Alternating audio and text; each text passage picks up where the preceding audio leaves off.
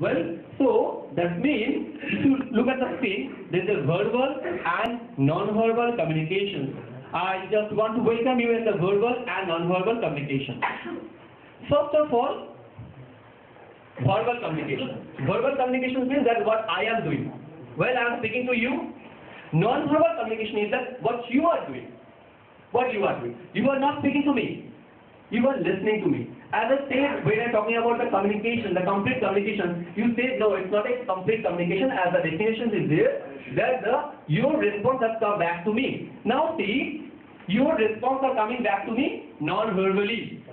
Not verbally. As I'm speaking to you, every one of you are looking at me. That means your eyes are concentrating on me, or you are looking at the side, or you are listening to me. You are not moving. That means you are concentrating. So all these things you are speaking through your body language to me.